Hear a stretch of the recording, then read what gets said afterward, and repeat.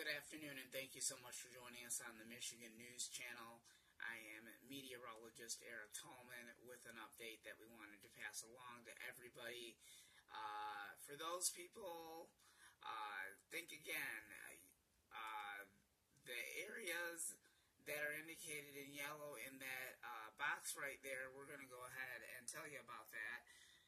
All of the areas that are in yellow, this is a tornado watch box that is now in effect for those areas. So those cities that are affected in the tornado watch box, you need to be on guard for the potential for some very powerful storms, and we most definitely here at the Michigan News Channel will keep you opposed of the whole situation. We've been monitoring all of the severe weather aspects, all the computer models, forecast models, etc. So this is your heads up of what to expect. It looks like it's going to be a bumpy one, and we've got more news to come after this. So once again, let's give you the information on this tornado watch. So the tornado watch box will be in effect from 11 p.m. Central Daylight Time, Wednesday, March the 29th, 2017. This is the threat information that we want to pass along as well.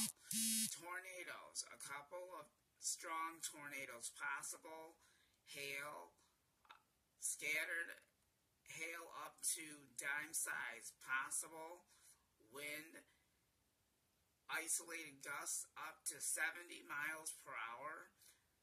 So either or, please take this tornado watch very, very seriously. So I am just telling you, all of the people that are affected, that are under this tornado watch, this is nothing to laugh about, because we've got more breaking news on top of this. But I'm just telling you right now, we're going to be on Twitter. We're going to be answering your questions, your concerns, your tweets.